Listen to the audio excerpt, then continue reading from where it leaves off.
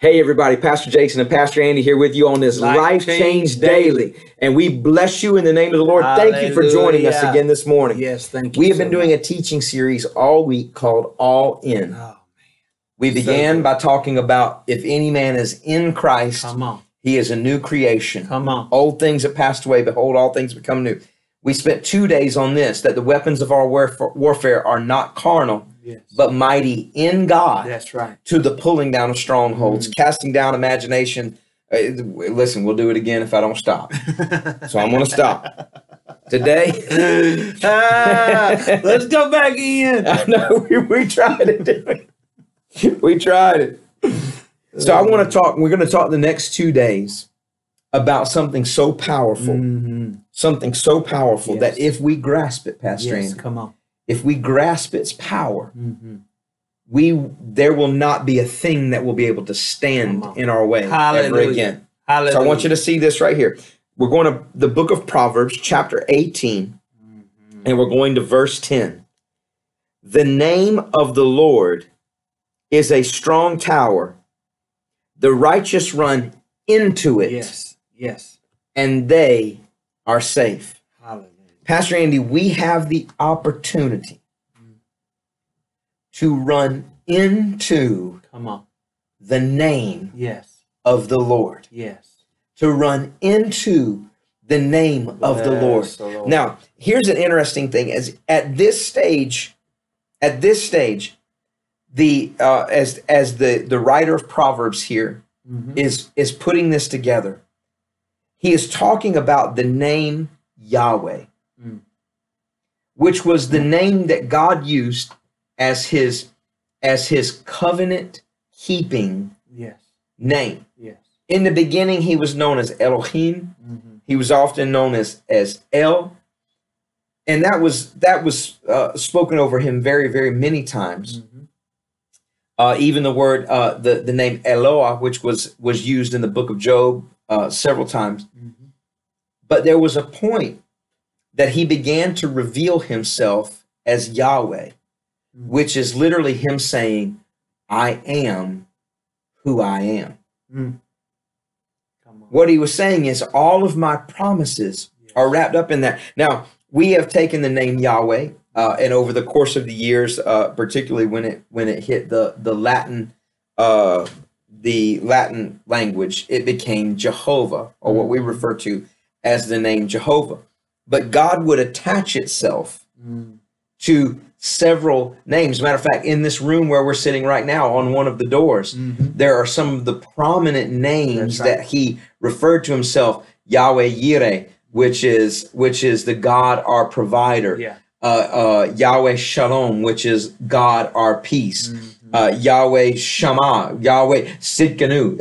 All these running down the line as he's giving us these things and saying, I promise to be all of these things in your life. The name of Yahweh, he is saying here, the name of the I am who I am is a strong tower. The righteous can run into it and they are safe. He was letting them know that he was the Lord, their healer. He was letting them know he was the Lord, their provider. He was letting them know he was the Lord, their banner. He was letting them know that he was the Lord who fought for them. He was letting them know that he was the Lord that was more than enough, the Lord that was their peace. All the way down the line, he was all of these things to them. And that what he was saying here, the writer of Proverbs is saying here, you can run into that name and be safe. You can run into the name and be safe.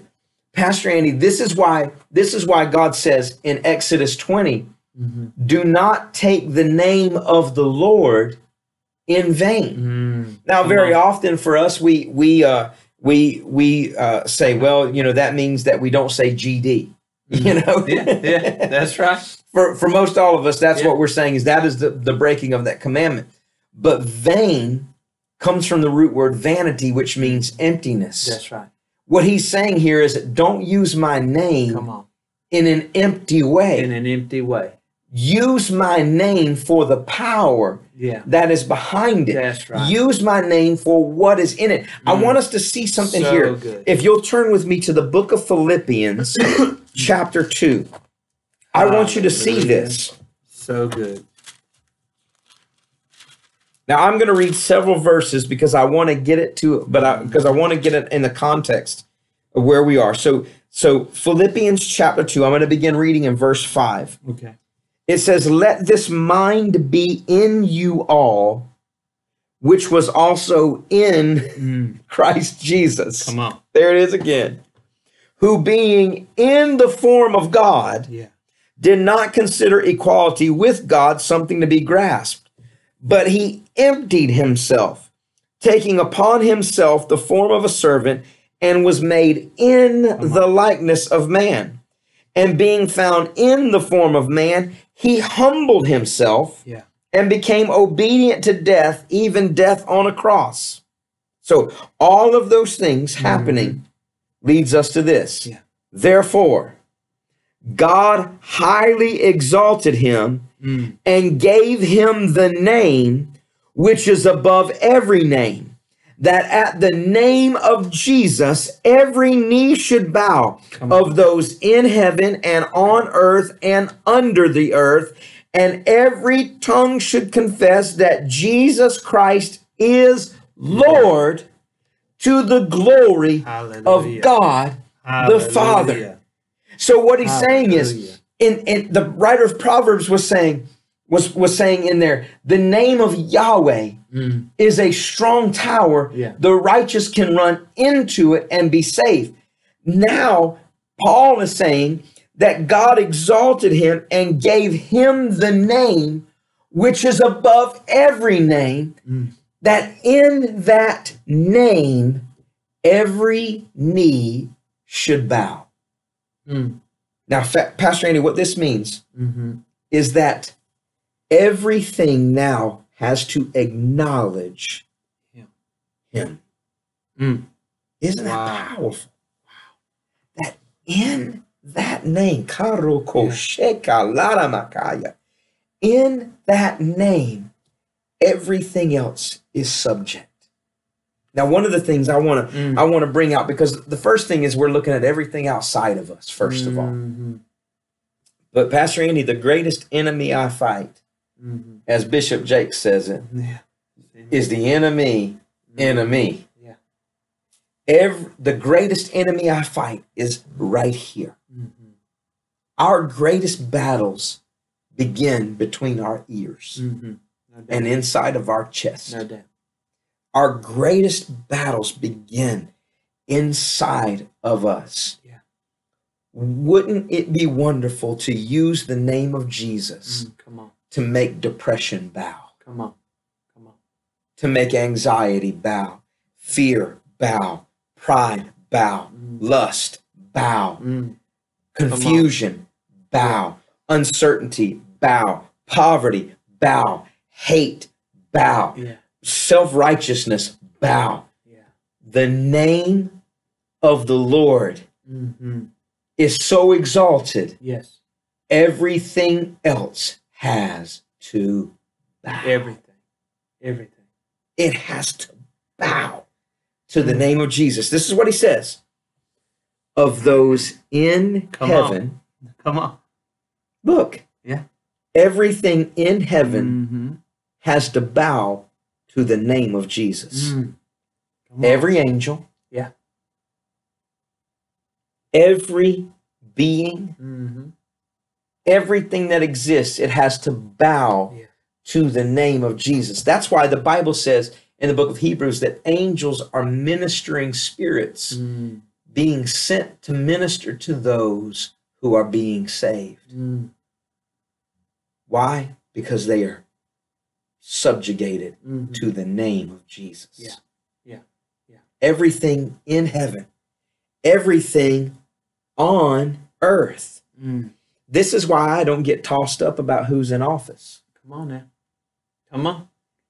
This is why it doesn't mess me up. This is why it doesn't mess me up.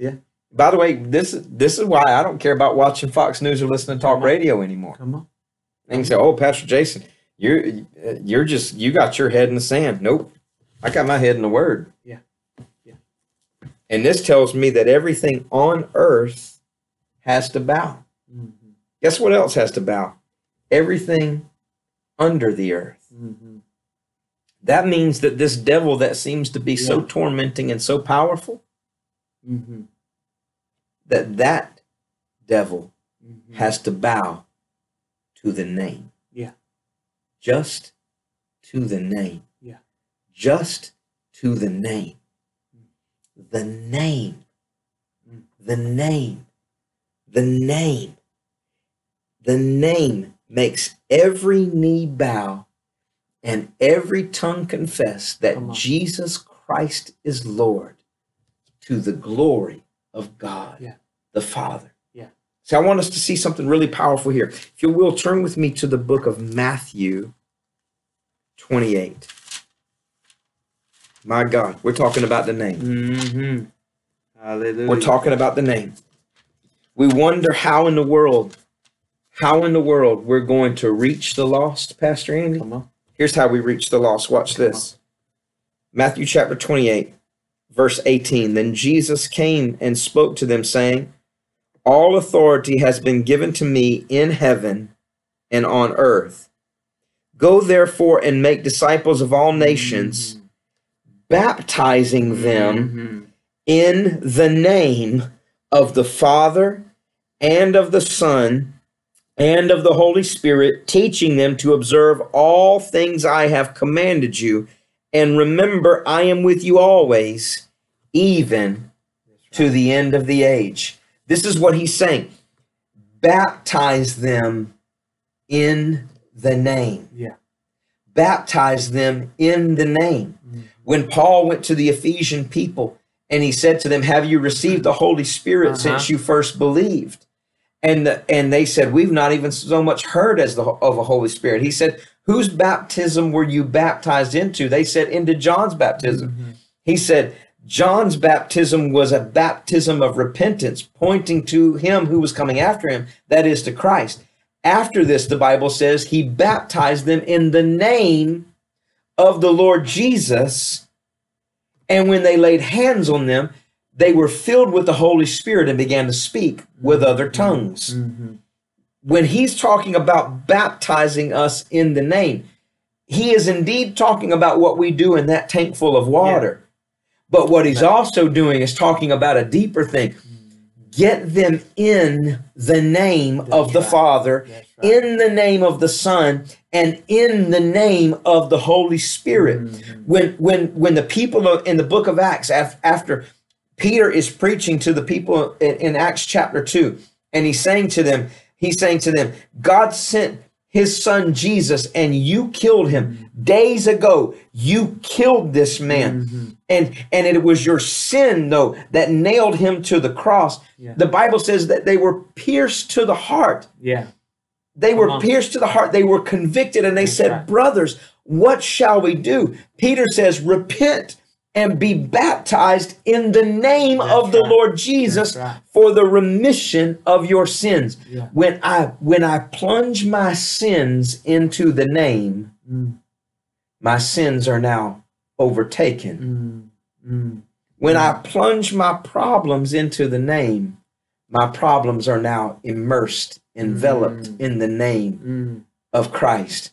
When I put my hopes and my dreams in the name, now they are enveloped in the name of Christ. When I put my destiny and my purpose in the name, now it is enveloped in the name of Christ. Pastor Andy, there is power in the name of Jesus. There is power in the name of Jesus. There is a name. There is a name that is there. The Bible says this in the book of Acts, that he gave him a name. The Bible says that there is no other name under heaven given among men whereby we must be saved. He has given him a name that saves us, a name that keeps us, a name that propels us, a name that protects us, a name that pushes us, a name that envelops us. We are baptized in the name. My God, in the name. I'm about to preach in here. It's the name of Jesus. The name of Jesus. Yeah. We have the name of the Lord at our disposal, Pastor Andy. Yes. We can Yes. use the name of the Lord to rebuke. We can use the name of the Lord to exhort. We can use the name of the Lord to influence. We can use the name of the Lord to build. We can use the name of the Lord to heal. We can use the name of the Lord to teach, because everything has to bow to the name of Jesus. Yeah. So many people, when they hear the name, they are thinking that there's power in the name, but they don't quite understand to be in it. Yes. So when we're talking about being in it, I'm talking about being in the name. The covenant has been written. Yes. The blood of Jesus signed it. Yes. It made it applicable. Come on. And it applies to me. The covenant applies to me. The new covenant applies to me. Every promise applies to me. The curse has been removed, and the blessing now is applied to me. Sin has been washed away, and righteousness now applies to me. Come on. Sickness has been taken, and healing now applies to me. He turned around and he took my transgressions. He took my worry. He took my shame. He took all of these things, and the everything of him now applies to me. Peace applies to me. Resources apply to me. Yes. Everything of his now apply to me in the name. Yes. I can't go without my name being applied in his name. Yes. See, I'm not getting it because of my name. Right. I'm getting it because of his name. Yes. What Pastor Jason's talking about. Being in the name. In the name. You can't go up and turn around and say, in the name of Andy Hosford, give me what Jesus bought. Right. That ain't going to do you any good. Right. You have to go up and say, in the name of Jesus, whom I am of. Whom I am of. I am in him. Therefore, now I'm a co-heir. Not because I'm me using his name, but because I'm me in his name. Yes. See, it's being under authority, not in authority. Yes. See, what Pastor Jason, I'm going to try to clear this up as good as I know how, Pastor Jason. Clear it up. You can't go into the courtroom of heaven demanding and bossing God around. That's right. And there was some false teaching that said we could do that. You can't do that. That's right. I don't care. You are a co-heir, but you ain't the boss. You can't go up in there bossing him around. But you can access things that are that have been given to you through Jesus. Okay? Yes. Now you are under authority, not in authority. Yeah, that's right. See, the difference is we have deputies here in our county. They are governing our region. Yes. They are governing the laws of our region. Yes. Now, our deputies, a deputy can be hired 2 days from now. That deputy on the third day can go out there, stand in the middle of a highway, put up his hand and stop traffic. Yes. He does not have the power to overcome a car. That's right. He doesn't have the power to overcome a car. Mm-hmm. He does not have the authority, Mm-hmm. but the authority that he's under Yes. Yes. at that point in time gives him the ability to stand and say, in the name of the law, Yes. stop. Yeah. And if you don't operate in that, in the book of Acts, it tells us about a time that there were these 7 sons of a man named Sceva. Yes, sir. And the Bible says that they went to these demon-possessed people and said, in the name of Christ, whom Paul preaches, come out of him. Mm-hmm. And the Bible says that the demons slapped them naked and hid their clothes. Right. Or run them out. Yeah. I mean, slapped them naked and hid their clothes. Made an example. Made an example of them. Why? Because they were coming in an authority that they didn't have. And they wasn't under the authority that they were trying to use. So me and you can go stand outside and hold up our hand, and traffic may or may not stop. It won't. I am not under the authority. Right. I'm not under it. Right. But let me tell you, if I have been made a deputy and I go and stand and that traffic don't stop, all the authority, not only of Butts County, but of Georgia. Yes. Yes. And if it gets too out of hand, of the nation, Yes. will come down on your one foolish decision of simply not stopping when I put my hand up. Not only the authority of Butts County, Yes. but the authority of the state. And if you just keep going and you cross state lines, Yes. you'll catch the attention of the nation. Yes. And the authority of the nation will come down. What am I saying? What I'm saying is things are not happening because you're in authority. Things will happen because you're under authority. Yes. And as you're under authority, all of a sudden you get to be in the name, in the name of Jesus, in the name of the law. It has no fear of you. Yes. Yes. It has the fear of what you're under, the authority you're under that has already defeated it, that has already sealed the deal, that has already overcome it. Yes. That's what it is terrified of. That's what it is absolutely will bow to. Yes. As you were saying, Yes. every knee will bow to the name of Jesus. But you got to be under that authority. You got to be in him under that authority. When I'm under that authority, Yes. I am not doing my own thing. That's right. Pastor Jason, I am not out there about me. Yes. I'm all about Yes.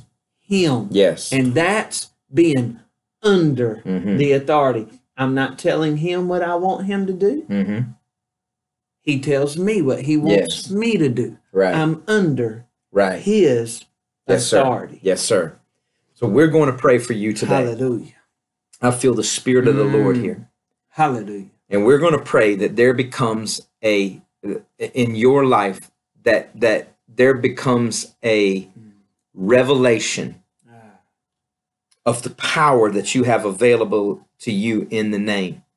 Some of you are going to go around your house today and you're going to invoke the name of Jesus over bedrooms. Come on. You're going to invoke the name of Jesus over pictures. Come on. You're going to invoke the name of Jesus over jobs, over cars, over bank accounts. I'm telling you, Come on. you can grab your checkbook today. Yes. Listen, I know it sounds like foolishness. Grab your checkbook today and tell it in the name of Jesus. In the name of Jesus. In the name of Jesus, my finances are going to come into alignment. Yes. You can do it. Yes, you can. You can do it. Now what's going to happen is that when you do that, then every part of you is going to come into alignment. But what we're going to do is we're going to invoke the name of Jesus. So Father, in the name of Jesus, let all of us have an awareness, not only to use your name in an empty way, Thank you so much. but God, when the time comes and there are strongholds, Yes. There are issues. Yes. There are problems. There are sins. There are circumstances. There are impediments. There are mountains that cannot be overcome. Father, let us ball up the name of Jesus Christ and throw it at those things, Almighty God, and watch them fall, God. Watch them fall, God. Let us recognize the authority that we have in the name of Jesus Christ. Let us recognize the power we have in the name of Jesus Christ. Let us recognize, Almighty God, the purpose of the name of Jesus Christ. Let all of us who are your people be baptized in the name of Jesus Christ. Let the name of the Lord for us be a strong tower, and let the righteous run into it and be safe. In Jesus' name we pray. Amen. We bless you today in the name of the Lord. We'll be back here tomorrow to talk more about this name. We can't wait to see you. God bless. Hey everybody, Pastor Jason here. We want to thank you for joining us for today's devotional. Remember to share it across your social media platforms. If you live in the South Atlanta area or the North Macon and Forsyth areas and you are looking for a great church where the power and the presence of God are on display, we would love to have you visit us at our Revival Center campus in Locust Grove, Georgia, or our Forsyth campus in Forsyth, Georgia. You can find information about these locations at our website, abundantlifechurch.com. Remember, it's time to stretch yourself. It's time to dream bigger. It's time to believe for the impossible. It's time to expand.